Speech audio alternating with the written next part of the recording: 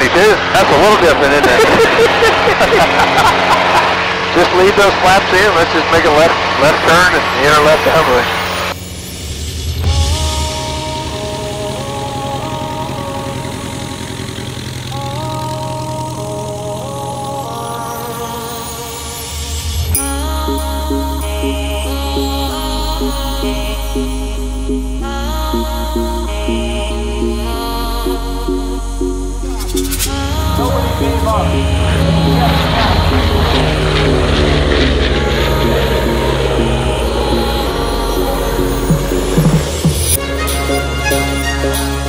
My dad and I drove up to AirVenture 2019 in Oshkosh, Wisconsin because our airplane is currently down for some major maintenance. You can check out the video explaining all of that on my channel. A buddy of mine invited me out to Camp Cub, a private grass strip just outside the northern bounds of the Oshkosh airspace. Carbon Cub has created a new beast as a market survey, the X-Cub. Effectively, this is the X-Cub equipped with a nose wheel configuration, so yes, it's a Cub with a nose wheel. As a sidebar, I will say it's been absolutely hilarious watching the diehard tailwheel people absolutely lose their minds over this on social media. This airplane is also equipped with a 215 horsepower Lycoming engine, and from what I've been told, it actually gets off the ground quicker and gets down and stopped quicker than the tailwheel X-Cub because of its natural tail-high stance. So basically for takeoff, you don't even have to get the tail flying first. You just put the stick in your lap and hammer the throttle and the nose starts flying immediately.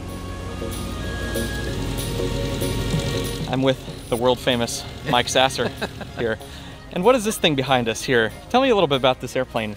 So this is our Cub Crafters new market survey in X-Cub. It's the first nose wheel Cub product for Cub Crafters. Going full power with the stick in my lap like that, the nose just immediately comes off the ground. Yep. And of course I heard the stall warning chirp and you were like, get that nose up. Don't be afraid of it. Yeah. It's an absolutely amazing airplane. So why is Cub Crafters doing this survey? Well, so we've got FAA database information that says that 15% of all pilots are tailwheel pilots. So there's an 85% market out there that we're missing on that, and we feel like there's a market sector there that we want to try to capture and tap into. And we've got guys that don't want to mess with trying to master the tail wheel, and this airplane opens up that opportunity for them to be able to go in the backcountry and do what everybody's all excited about in the backcountry stuff right now. And this gives us another tool to be able to offer to our customers to do that. So how's this airplane equipped as far as avionics and engine? So it's got the G3X panel in it with the Garmin Autopilot, and it's got the new CC393i 215 horse Lycoming engine in it that Lycoming's building for Cub Crafters. So it's a significant increase in horsepower over the standard X-Cub 180 horse carbureted engine. This one's fuel injected.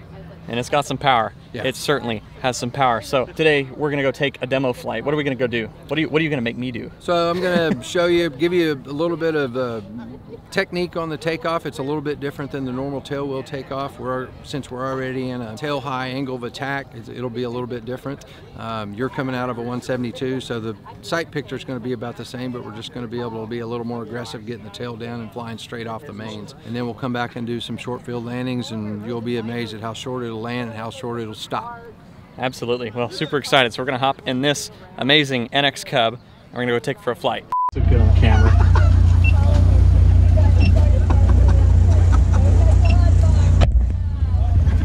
So standard hot start procedure, mixture is going to be out. I'll run the throttle and then just crank and then push it in nice and smooth once it fires off. Gotcha. Okay, left 3 switches on. Yep, and then all of these can be on. They may already be. Okay, they are. Perfect. All right, we're ready for that. Clear.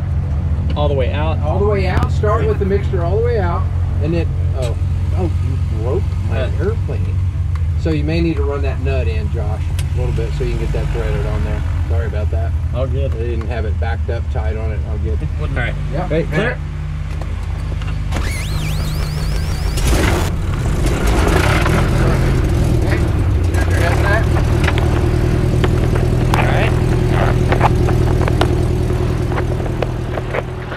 Check.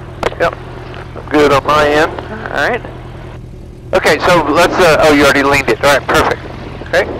So it's free castering, so you're going to have to tap the brakes to get it to turn. You're Mr. Cirrus driver. That's right. All right.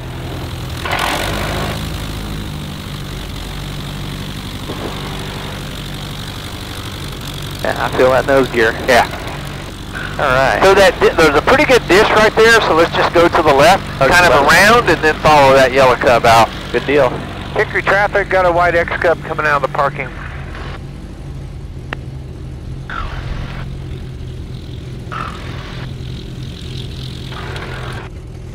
So I understand this airplane was scrapped? So, yep, it was. It was a wreck that Cub Crafters bought back from on salvage, and we had rebuilt it as a tailwheel in the standard tailwheel configuration for an X-Cub, and was basically going to remarket it. And then they decided they were going to move forward with the survey nose wheel in X-Cub, and so Jim Richmond said, let's get after it and let's make it happen for Oshkosh, and that was about 90 days ago. They did that quick. Yeah, really quick. But it's pretty easy to convert the tailwheel Carbon Cub to a nose wheel. So, on the X-Cub, I mean, the X-Cub was originally designed to be able to convert to a nose wheel, believe it or not. That really wasn't released to the public much on that. Okay, let's run up to about 1900 RPM, and let's check the fuel flow, and we'll make an adjustment on the mixture from that. Maybe in with it a little bit. There you go. Okay, back down to 1900. We want about 6 gallons an hour, so a little bit more, a couple more clicks on the mixture. Get it up close to 6. Gotcha. Okay, and it takes a little bit to stabilize, so that's perfect. All right, we're good on Mac check and everything. Pull it back to idle and release that window for me. And it's right here. There you go. All right. Kind of pull in on that, just down. All right. And X-Cub's departing to the north out of Hickory. Set a notch of flaps, Josh, and you're going to have to squeeze that trigger. There you go. Perfect. All right. Okay. Ready to go. Ready to go. Yep.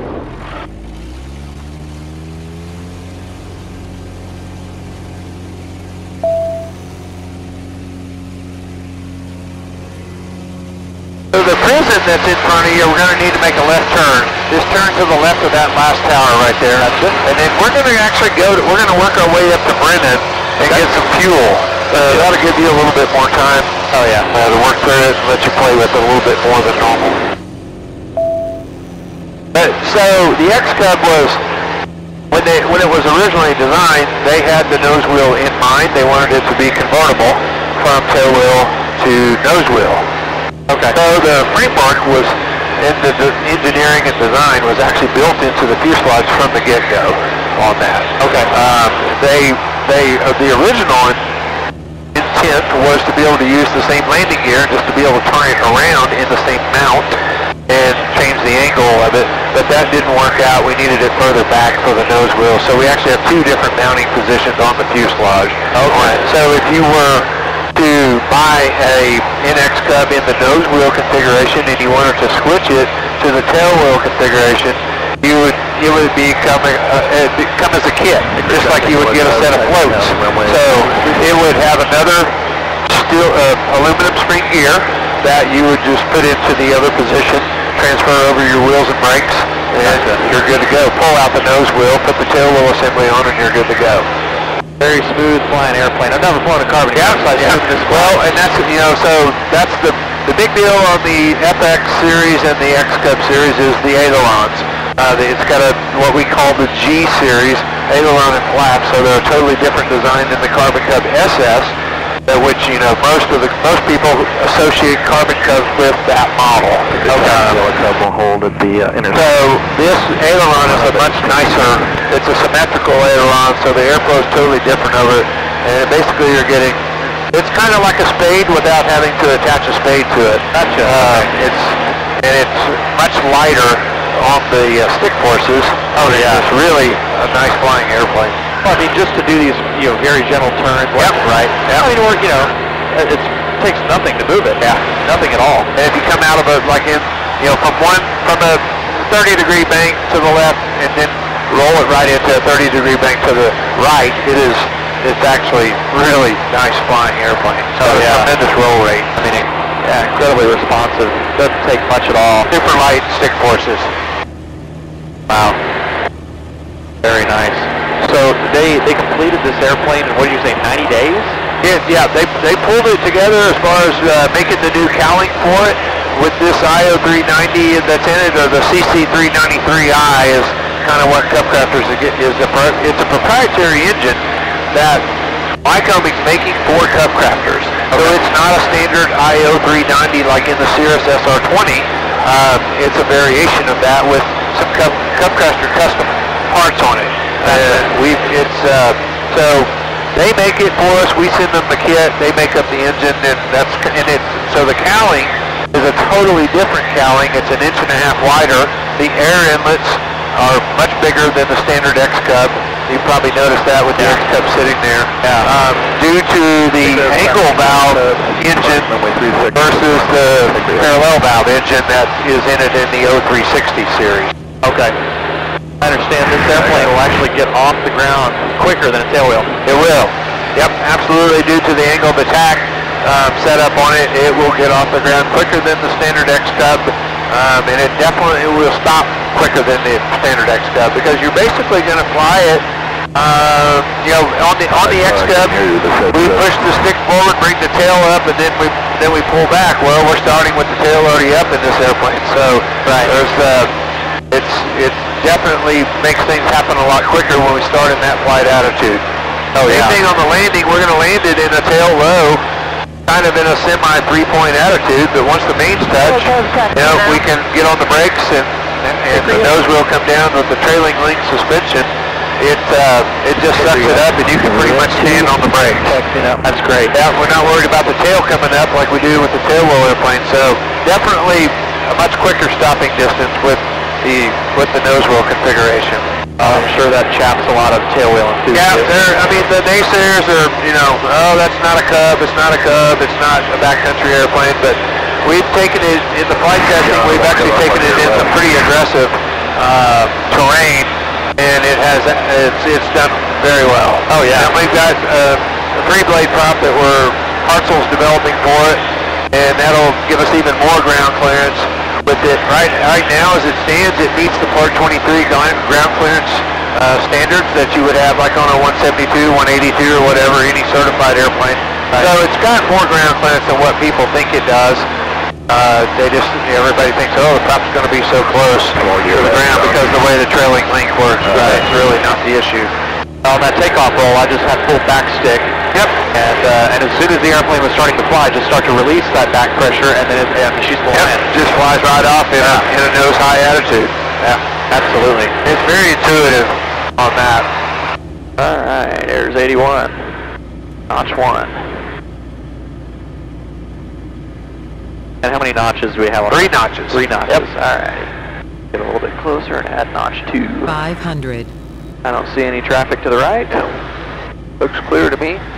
Brennan traffic, white X-Cub, we're turning final. Landing to the north at Brennan on the pavement. Yeah, it sure does look like there's some power lines there. But when you're lined up on the pavement, you're well clear of them, both left and right. About 63 knots there. Perfect. Gotta get a little closer. Yep, go ahead and get your 3rd notch in. Okay. And then let's try to get your speed down to about 55. Over by the lake a little bit. You'll have to hold that nose up in order to just carry a little bit of power. We're going to have a little bit steeper angle of attack than what you're used to. Okay? I don't know who. It might be you, right? I don't know who. No red Cub's coming by me right now. Got a little bit of a lag. How do you say it on one? 36. Hickory.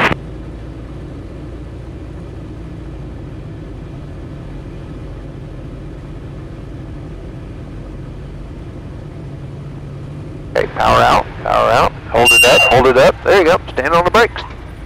Come on, make it stop. There you go. Cool. You know, like want to make them. Alright, we back taxi. So swing to, let's back taxi on the pavement. That way you can kind of turn it tight here. Just get on the brake. There you go. Brennan traffic, X-Cub, back taxiing. They've got a paved taxiway up there, Josh, we're going to go over, and then the fuel depot's where those towers, there you go. Gotcha. Yep, good deal. That'll work right there. All right. Okay, then just mixed her out, and then those 3 switches on the left off in the mags. While we're out and about, Mike wants to put a little bit of fuel in the airplane. On that landing, I am totally not used to standing on the brakes like Mike was talking about. It makes sense, though. Stand on the brakes. Come on, make it stop. There you go. This airplane doesn't run the risk of tipping forward like a tailwheel would when you hammer the brakes, so you can stop super quick if your approach is under control in this airplane. And yellow Cub is left downwind.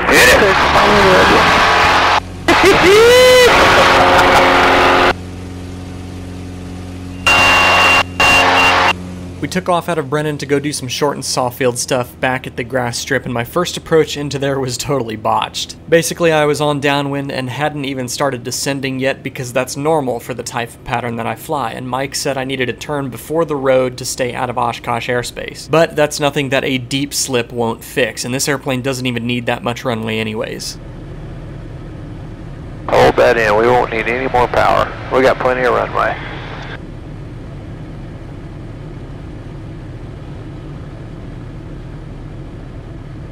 Looking good still. Okay, let it settle. Hold it off right there, perfect. Okay, get on the brakes. Look at that much fun. Get on the brakes, come on! I am totally not used to mashing them that hard.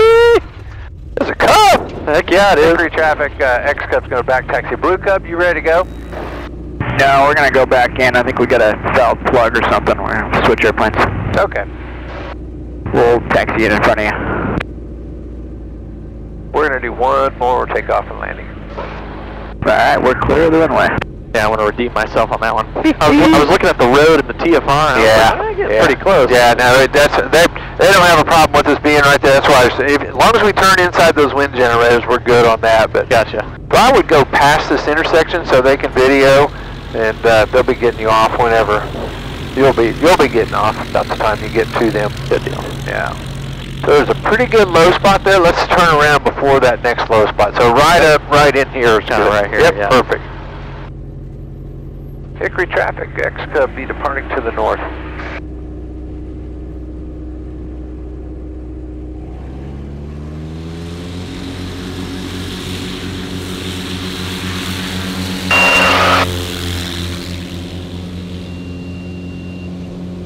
That's a little different, your 172. That's a little different, isn't it? Just leave those flaps in. Let's just make a left turn and enter left downwind.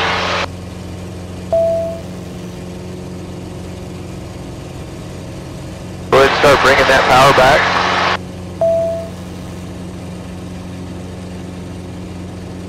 Coming with it. There you go.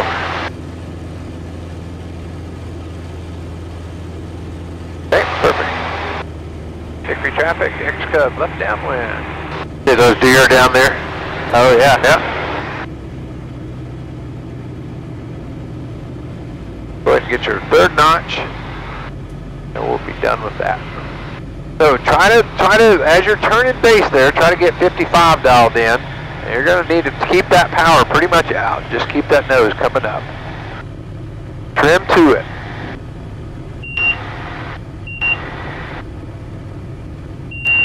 Looking good. Nope, you don't need power. I saw you. I know, you felt that, didn't you?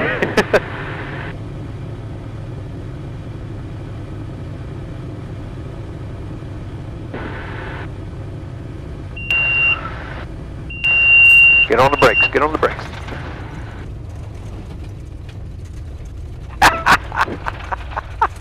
We're drifting, dude, we're drifting. Heck yeah, we are. All right, nice job. I appreciate it.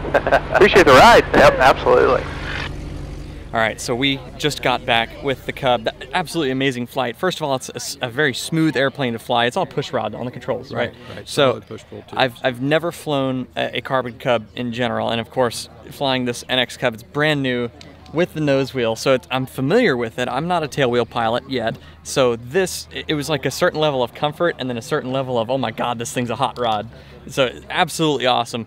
Super great instructor here, Mike Sasser. And what do you do for Cub crafters? So I am the South Central dealer. I have to Oklahoma, Texas, Arkansas, Louisiana. My company's called Boomerang Air, and I'm the Cub dealer for those states for Cub crafters. And a fellow Austin, Texas resident. That's right.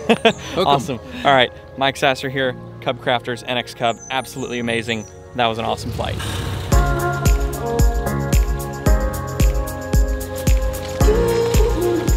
While I was at Oshkosh, I got to fly the Icon A5 as well. It's basically a flying jet ski. Look out for that video next week. The X-Cub is an awesome flying machine. It handles great, and I love the stability of the tricycle gear configuration. There has already been a ton of hostility about this airplane on social media, claiming that, quote, that's not a real Cub, or it's a wannabe Cub with training wheels. But if you weed through all the self-righteous arrogance online, you'll actually find that there really are down-to-earth pilots out there on both sides that see the benefits of both configurations, and that at the end of the day, in the case of the X-Cub, it boils down to personal preference. To give my honest opinion on this airplane, if I were to buy or build a Carbon Cub, I'd probably still go with the conventional gear simply because of the cool factor. But like Mike said before the flight, the data shows that 85% of the pilot population does not fly tailwheel aircraft for one reason or another, so I honestly cannot find a good reason against the production of this aircraft. The market is there. It's fun to fly, easy to fly, and in many ways it's just as capable as the other Carbon Cubs, so why not give the option? Having flown the airplane, I think it's great. Let me know down in the comments what you think about this airplane. I'd be curious to hear thoughts from both nosewheel pilots and tailwheel pilots. If you liked this video, be sure and hit that like button and subscribe if you haven't. If you'd like to support this channel, you can head over to aviation101.com/store and shop merch and gear there. Until next time, I want you to stay happy, healthy, and current, and of course stay proficient, and we'll see you in the next video. Fly safe.